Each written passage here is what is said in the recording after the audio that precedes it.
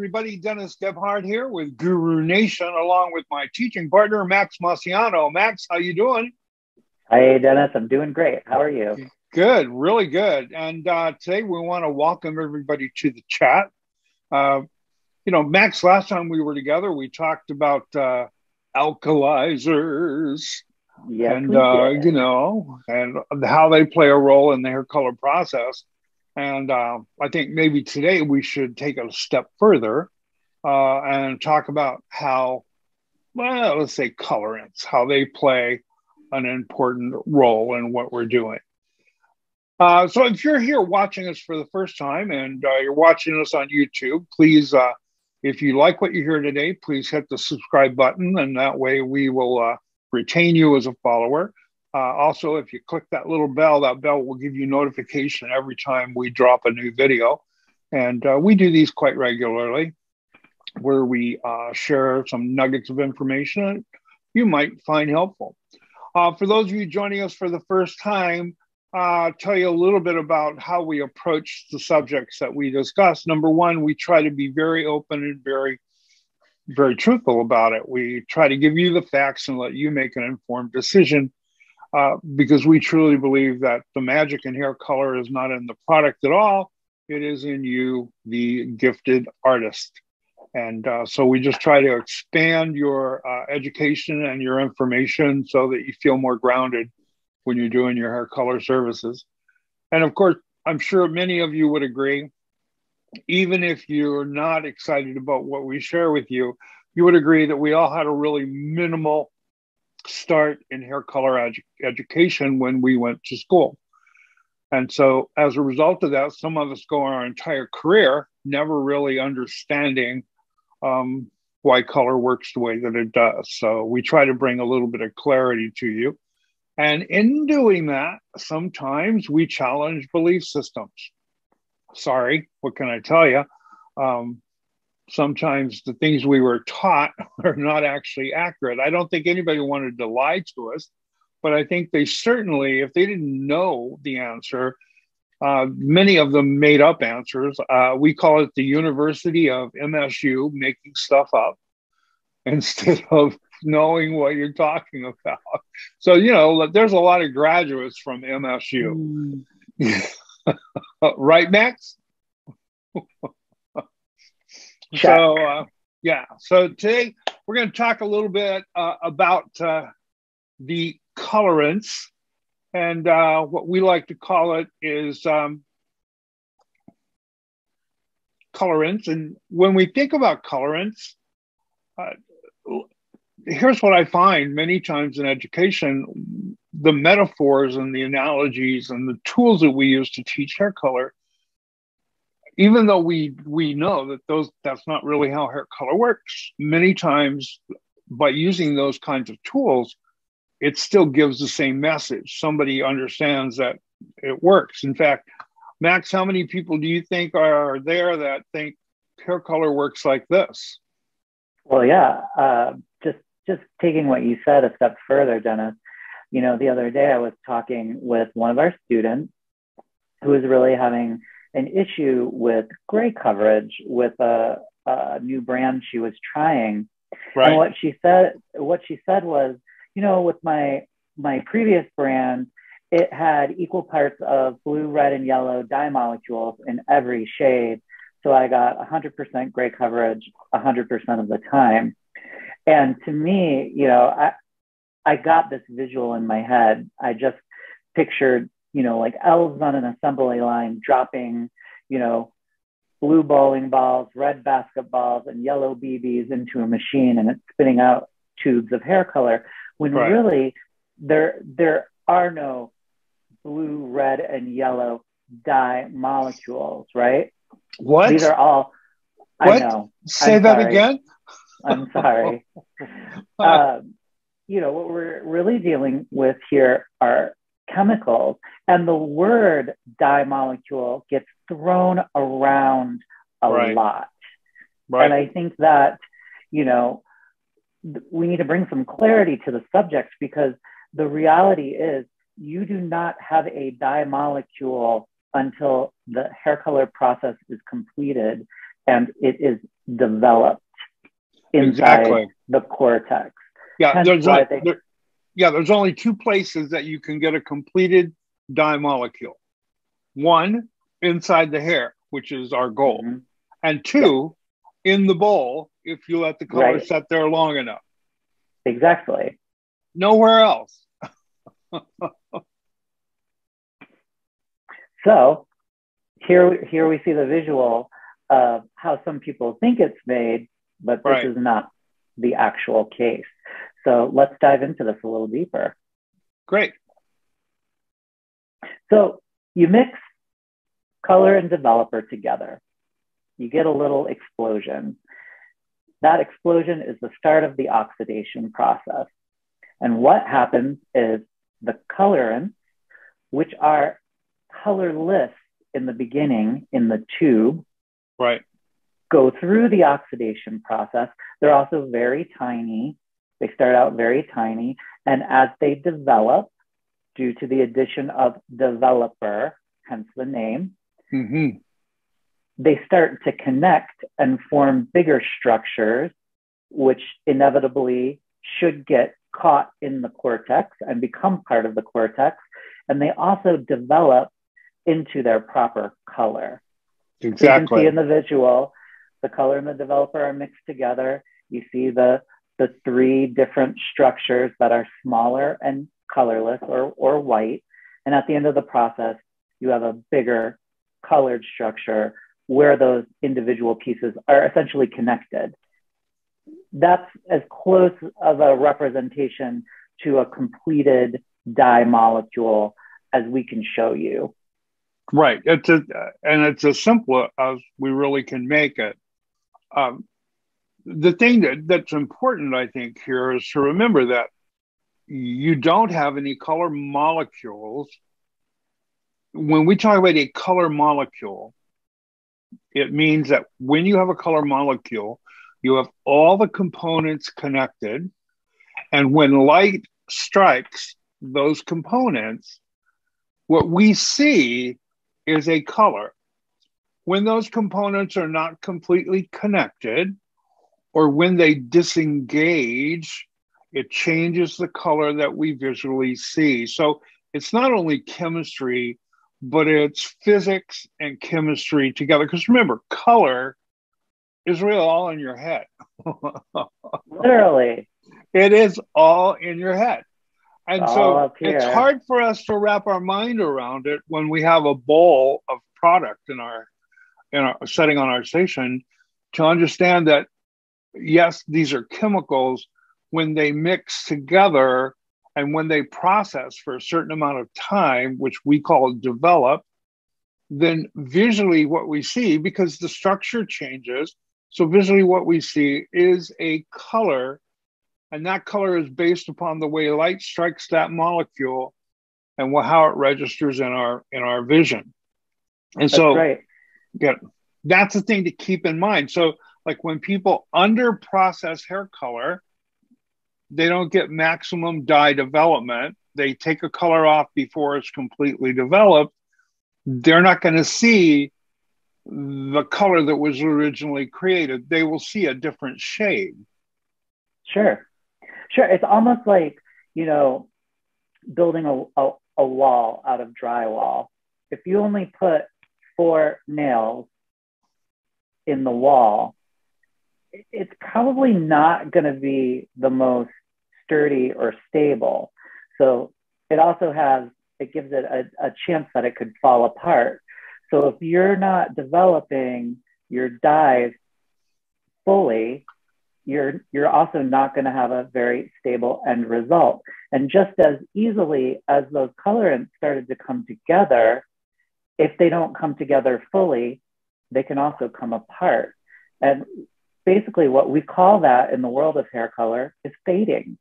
Right. That's and fading has a definition or a belief system that the colors washes out of my hair. Yeah, it's going down the drain, and that's not necessarily the case.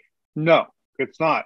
And that's why, when each one of these dye intermediates, as they're called, they don't all process or develop at the same rate.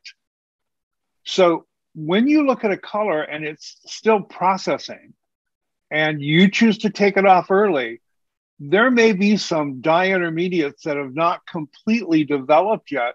So you're going to see a different color when you take it off early than you do when you let it go for the full processing time. And people do that all the time in the salons. You know, they underprocess color. And so they go, looks good, take it off. Right. You know? So I think that they think in their mind that they're all processing at the same time. So if I take it off early, it's okay. I'm just getting a lighter version of the shade. But all the components don't process at the same rate. You know, it's like any structure that you build, there's certain things that you connect first, other things you connect another time.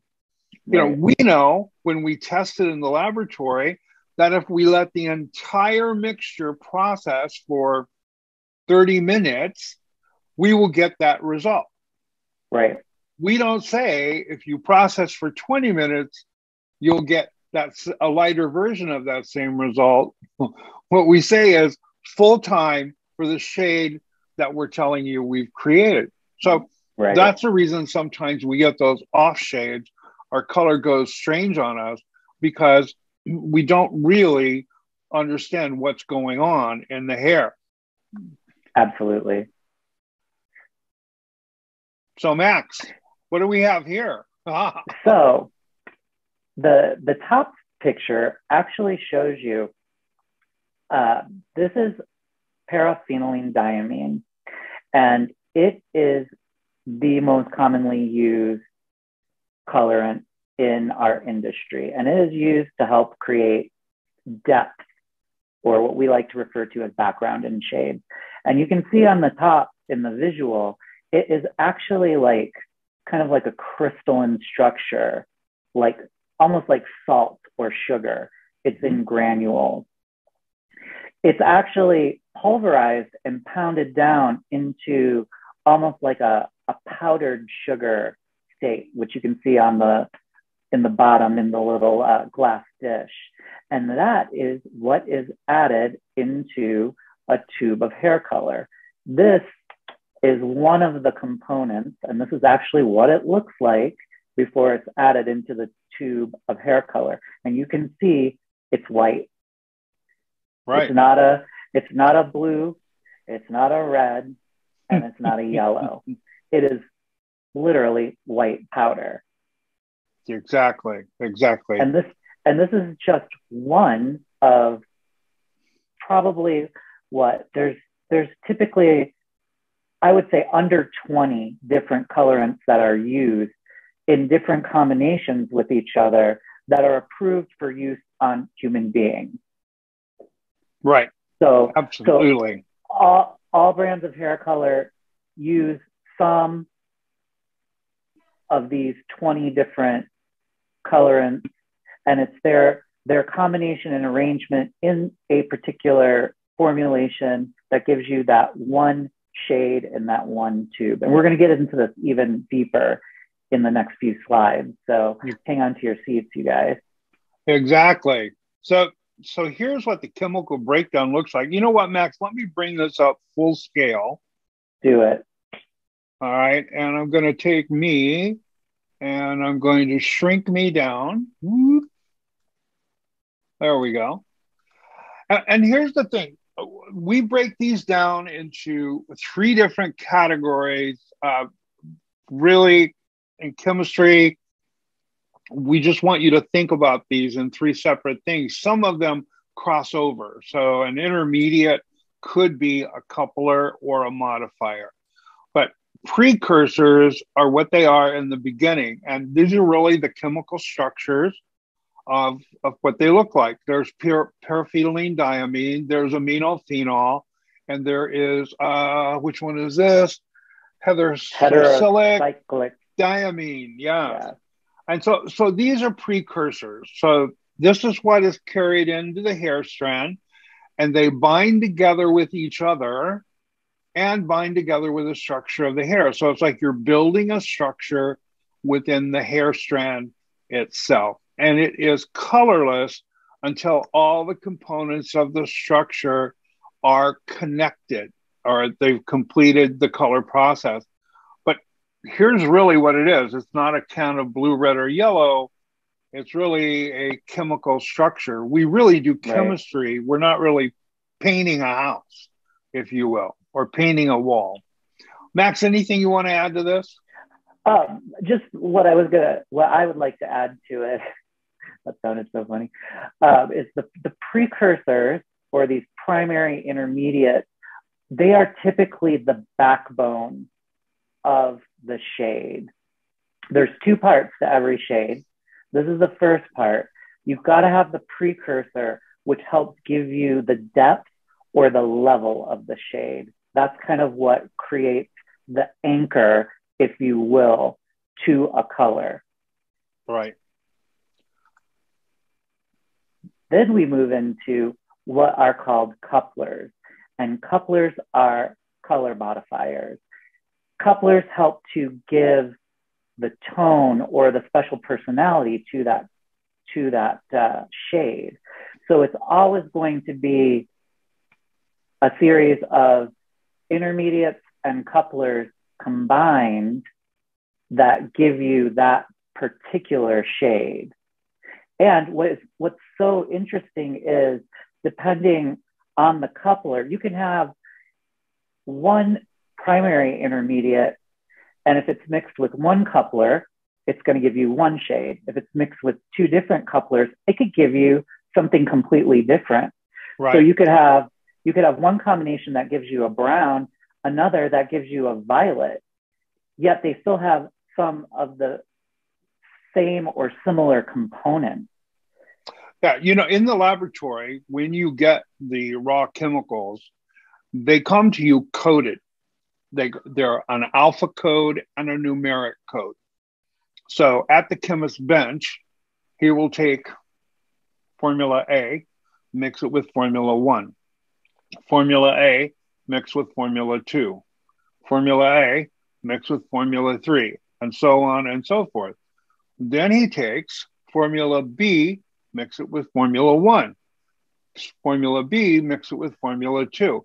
So they're testing to see what color combinations they can create. Now, here's the goal of chemists who really want to create a really easy to use and a clean hair color brand. The goal is to create the entire brand with as few dye intermediates as possible, meaning that knowing how to mix them. So if I get a color that is not what I want, is go back and remix another combination to see if I can achieve that. And the reason for that is that it keeps it clean. Now, some chemists don't choose to do that. Some chemists choose to look at the combination of dyes and they say, well, it's close enough. If I add a little bit more of this to the formula, I can push it over there and it will, resemble what our target was. So sure. Understand that's how colors are made. That's why there is such a variation in those couplers themselves, or should I say, in the way they combine their hair color products. And as Max was saying, here is an example of combinations. And these are actually real combinations that will create these real colors. Right. So if I take p-aminophenol, okay, which is a precursor intermediate, and I mix it with just resorcinol. Well, if I mix it with m-aminophenol, which is a coupler, I will create a warm brown. If I take the same p-aminophenol and I mix it with resorcinol, so forget m-aminophenol, I'm going to mix it with resorcinol, I create yellow-green.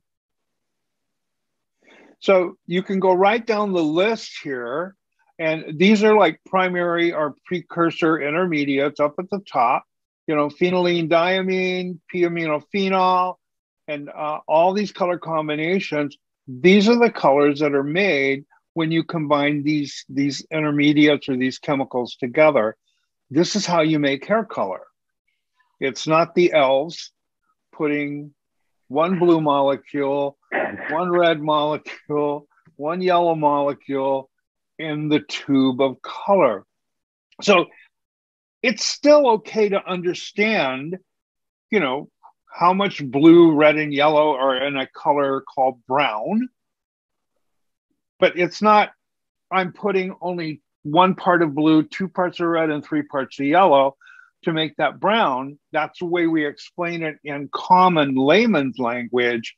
But in the chemist language, I don't even know what 1 part of blue, 2 parts of red. I don't know. That's not how I make brown. I mix p-aminophenol and I mix it with aminophenol. If you said that to a chemist, a cosmetic chemist, they would look at you like you had 18 heads. They'd go, I don't know what you're talking about. Right. They'd be like, it's p-aminophenol with m-aminophenol, the end. The end. Yes, absolutely. So Max, I'm sorry to interrupt you, but so why do we teach people that? Why do we teach them that? Well, we teach them crazy stuff. Why do we teach them that brown is 1 blue, 1 red, 1 yellow? It's not, period. You can't make it. Or why do we teach them that brown is 1 part blue, 2 parts red, 3 parts yellow? I mean, that's what the color brown is when you're working with paint. Right. Right? Surely. I think part of it comes from, hair color brands trying to make this concept as easy as possible to wrap your head around. Right.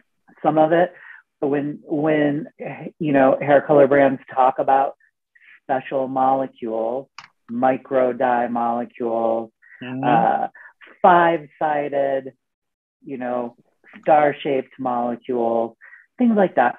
That's really, honestly, it's marketing. It's meant to fit a story to sell product. And there's nothing wrong with selling product. Right. But this is the reality, is what we're looking at right here. It's chemicals. Right. It's that petri dish of white colorless powder that goes into the tube or bottle with other white colorless powders. And at the end of the development time, they give you an end result. Right. That combines with whatever you're putting it on. You know, the hair, your jeans, your eyebrows, my sweater. So here's why, as a trainer, I try to get people to understand the concept of brown is 1 part blue, 2 parts red, and 3 parts yellow. And gray is 1 blue, 1 red, 1 yellow. And copper is 2 reds and a yellow. Because we have to have some sort of a reference point when we're formulating. And because the color is now complete once it's built, we know at the end of the processing time, we will achieve that visual result.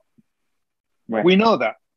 Sure. So when I do dye outs, which we recommend highly, and I dye out my colors and let them process, I know exactly what color that will be visually. I know how it registers in my eye because I'm looking at it. But when I'm formulating, I have to understand that this is what my end result is. This is what the hair is going to contribute.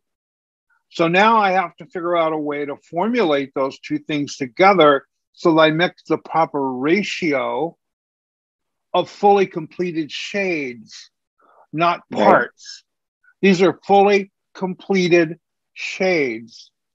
That's why you will hear chemists say, I have a good friend who says, brown is not 1 blue, 2 reds, and 3 yellows. And he is absolutely correct when you're making hair color. Right. But he is absolutely incorrect when you're formulating hair color. Well, you've got to have a point of reference, right? Right. And so it's like we're using this, and that's kind of like, I mean, we've done a chat on this too. It's like where the lines get skewed from artistic principles versus Yes. the reality of hair color principles. But what we do take from the world of art and from, Dr. Munsell is the center of the color sphere, or what he referred to sometimes as a color tree, is Mm-hmm. it ranges from white, gray, and black. Right. And that's the center. It's Yeah. not brown. Brown is an uneven combination of the three primary colors. Right. So when we take this into, when we teach formulation, at least with our education, we teach it that, brown is 1 part blue, 2 parts red, 3 parts yellow. You don't have to agree. That's just how we do it. It works great for us. Right. And we find a lot of success and predictability using it that way. Some companies will teach that brown is equal parts of the 3 primary colors. But when you've taken food coloring or, Play-Doh, Yeah. and you've mixed equal parts of the 3 primary colors, have you really gotten brown? Right. Right. And I think the center of the wheel, color wheel, color sphere, color tree, the importance about that is not necessarily about it being black, gray, and white. The importance about it is that it is something that we call achromatic. Now, what that means is no chroma.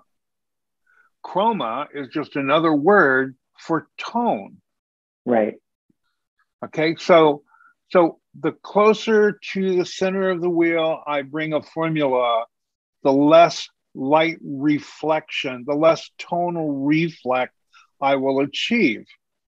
That's why when we mix color, when we start mixing 3 and 4 shades in our bowl, we have created an achromatic result. No matter what you do, take her out in the parking lot, put her under a ring light. I don't care what you do to make reflect happen.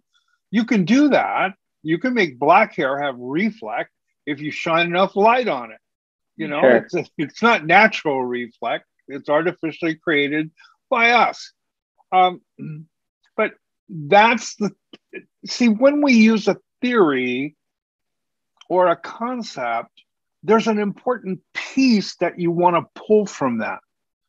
Yeah, I mean, you could say, well, it's interesting that the center of the wheel is black, gray, and white. Well, what's even more interesting than that is that black, gray, and white are the same color.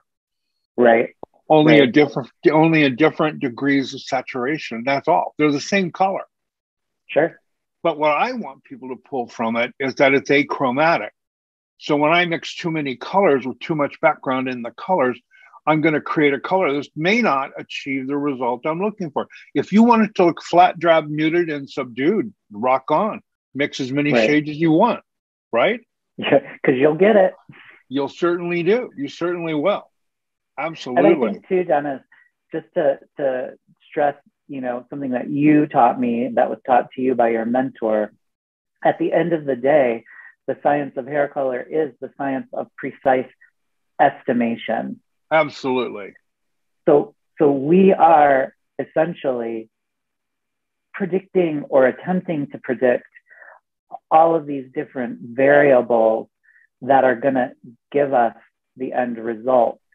Yeah. But sometimes we don't always get what we predicted. It's because we're also applying these, art concepts to chemicals and to a chemical fiber, the hair. And there could be even just one thing off, or, a mineral or heavy metal buildup that makes everything change. We have an unpredictable canvas. Yeah. Even in nature, in virgin hair, all the hair strands are not the same color. Right. Mother Nature allowed it to be random. Right. That's right. And even from strand to strand, each strand of level 4 hair doesn't have the same amount of eumelanin and pheomelanin in it Right. from strand to strand. So there's Right. so many variables. Now, this isn't to scare anybody, because we've got, like, we as a industry have the science of hair color pretty down pat. And most of the time we all get it right. But what we're trying to just stress to you is that it's not always just cut and dry, and it's not always just a marketing story that makes it okay. Right. Now remember, if it's uneven hair color, there's a word for that our industry created called dimension. Right. So it's not uneven. We just have dimension, highs and lows. Variation, baby. Not to be confused with dementia, which sometimes I think I have. Oh, absolutely. Absolutely. So Max, here we have, right, some different brand comparisons. So not only what we've just been sharing with you are the variations, then each brand decides sometimes, I'm not going to use those dye intermediates. I'm going to use a different set of dye intermediates to make my level 6. Yeah. So what we did here is we took 3 different, completely unrelated brands of 6N. So you can see brand A has PPD, p-aminophenol, both which are dye precursors or primary intermediates. And then it has M-aminophenol, which is a coupler. Right. With brand B, we have PPD and p-aminophenol. Again, the same, because you got to have that backbone in order to give you depth in the shade. But this one has 3 couplers, has M-aminophenol, 2-methylresorcinol, and 1 naphthol. And then with brand C, we have 1 primary intermediate, PPD, and, actually 2. We have PPD, p-aminophenol, and then we have resorcinol, which is a coupler. So again, different combinations, all giving you what that brand calls 6N.